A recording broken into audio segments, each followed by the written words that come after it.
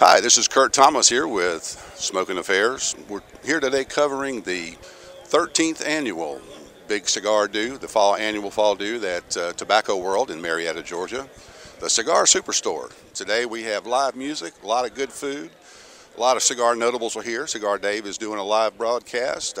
Just had a few words with Nestor Miranda here a few minutes ago. There's a couple other folks here, Jonathan Drew. We're going to try and get around and talk to these folks today. If you didn't make it to this event, this will be your vicarious thrill. Sit back and enjoy. Thank you. Well, I live not far from here, and my boyfriend Chris goes to a lot of the different cigar events here in Chattanooga. So decided to stop by, see what you guys were doing. Okay. What are you smoking here today? Today I have a CAO. CAO. A Moon Chance. It's great. Okay. I love it. It's my favorite. How long have you been smoking cigars? About 5 years. Yeah. What is your favorite brand? CAO. I like them. Any particular version of CAO? The Moon Trance. Moon Trance. I love it. I love girly things, so. Okay. I love them. Next, we're going to talk with a couple of ladies who've come to visit us from Chattanooga today, and you are? Christy. Christy. And tell me, Christy, what brought you to this event today? The Lady Cigar Smokers of Chattanooga. Excellent, excellent. How many members do you have? We have 22 ladies. Okay. Now, how long have you been smoking cigars? 2.5 years. What is your favorite brand? Tatuaje or Padron. Okay. Any particular versions of those fine labels? My favorite Tatuaje is probably the Kappa, or the TAA that just came out. Okay. And Padron, Landre's Natural. Okay. And another lady from Chattanooga joining us here today. Your name is? Erin. Erin, okay.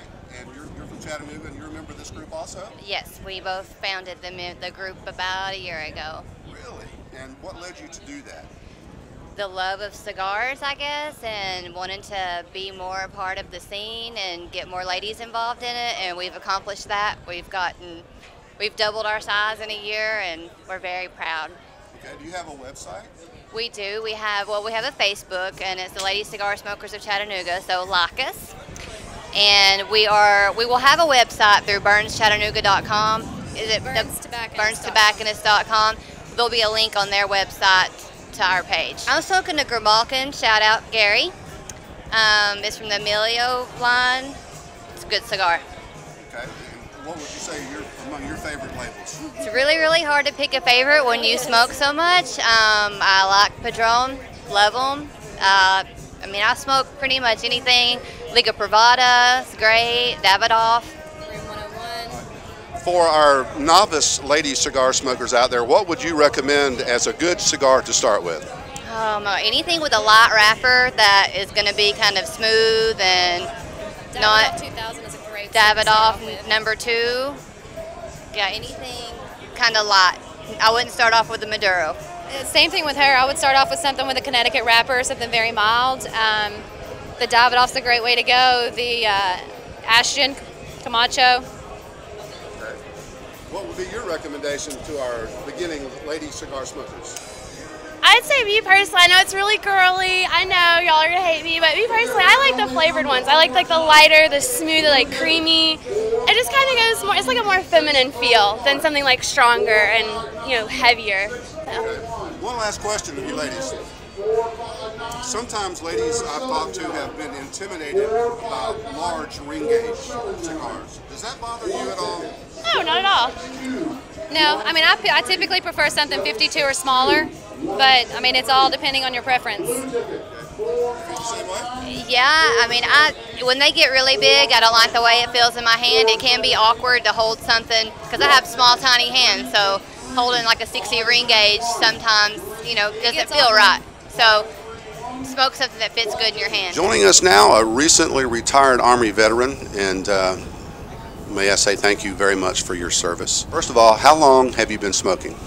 Well, I've been smoking cigars since 1996. My first cigar was in Jackson, Mississippi. I happened to walk upon a cigar shop and thought, why not? So I got my first cigar, and it was called the Fighting Cock, actually. I went from then to a Macanudo, which was the rave back then. And so you are from around this area, I believe Stockbridge, Georgia? I live in Stockbridge, Georgia. I'm originally from Louisville, Kentucky. I was brought here from the military. I've moved so many different places over the years. I spent 25 years and 8 months in the Army, and retired as a major. Well, congratulations again on your service. And what brought you to the event today? I heard about the anniversary celebration, and also that it was partially a celebration for the veterans off of Twitter. I saw Cigar Dave's advertisement on Twitter, and also Tobacco World's advertisement on Twitter, and decided to show up. So I'm excited really to be here. This is really nice. I love events like this. So what are you smoking with us today here? Today I am smoking a Rocky Patel 50. I love this. I'm a Maduro smoker, so over the years I kind of graduated from a natural leaf to a more stronger, bold leaf, because I just like that kick. First time I tried it, I kind of got dizzy from it, but I just love the taste. This strong coffee is my thing.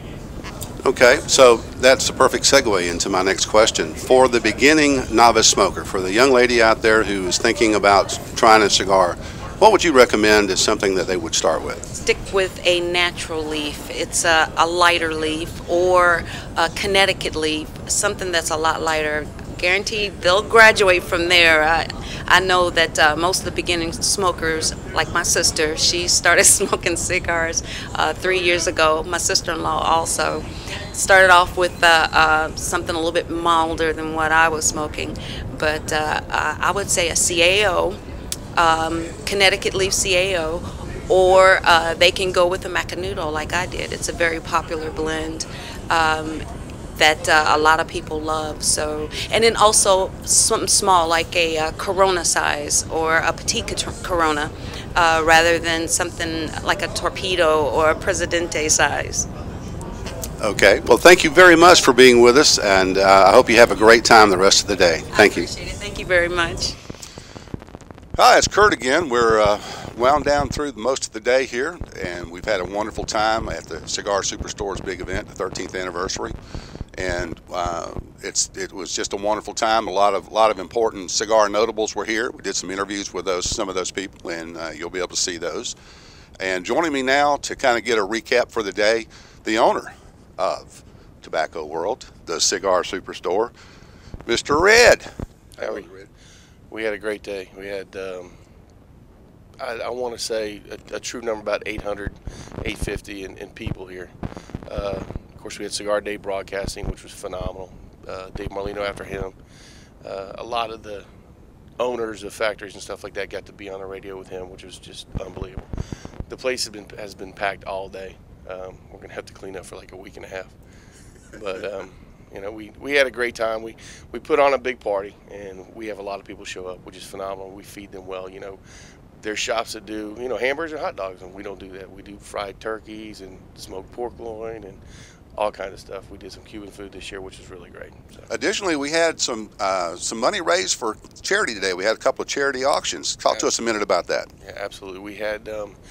We're lucky because the manufacturers will send us hard to get stuff. You know, Rocky sent a tray of, I want to say it was 80 or 100 decades. I donated a magnum of my wine, and we got all kinds of stuff, signed stuff that was, just great from everybody. We auction that off, and what we do with that is that the proceeds from that is split between two charities. It's the Cigar Family for the Fuentes, and we also do the Rocky Patel Foundation. So we split that in half and, send them a check, which is really nice. Cigar people can help, which is good. Thanks for that review of the day. I know I personally had a great time, and put this on your calendar, folks, for next year if you didn't make it. And look for the videos. There'll be all the interviews of the people that we interviewed today. We're going to be posted up on Red's site, and take a look, and you'll see part of the good day that you missed. And we'll look so forward to seeing you all next year. Absolutely. Thanks for all the people that came out, all the manufacturers, and all the guys that helped us in here. And like you said, we look forward to seeing you next year, because it's going to be a hell of a party next year. Now, thanks for all the guys that came down out of state, all the regulars, all the employees that made this day possible. It doesn't happen without these guys, ever. Thank you. Yeah. Give yourself a hand, gentlemen. Yeah.